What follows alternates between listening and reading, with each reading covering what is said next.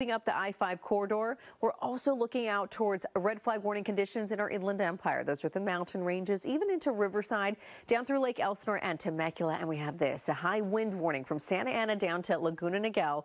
And if you're not under a high wind warning, you're under, looks like a wind advisory or even a fire. We have the component of heat, though. We have a mild Santa Ana. That'll be the case even as we roll into Wednesday, Santa Ana, 72 degrees. And then we'll see those temperatures stay right into those mid-70s, dropping to 69 on Wednesday. It's the time of year, you know, we were saying it's week alone. So this is the first of it. Monday, on your Monday, we're going to call it a moderate Santa Ana. And over into Malibu, you kind of can see the cameras moving around a little bit.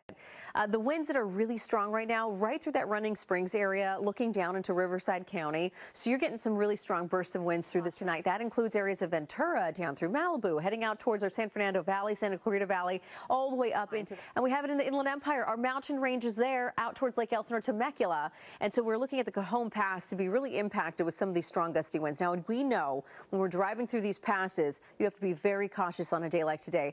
Big, high-profile vehicles sway. They often tip over. And the next round of Santa Ana is only stronger. We're looking at Wednesday, and we'll focus on that next. But Wednesday looks like it's going to be an even worse situation in terms of rapid fire growth as a potential. We'll have more on that coming up in a little bit.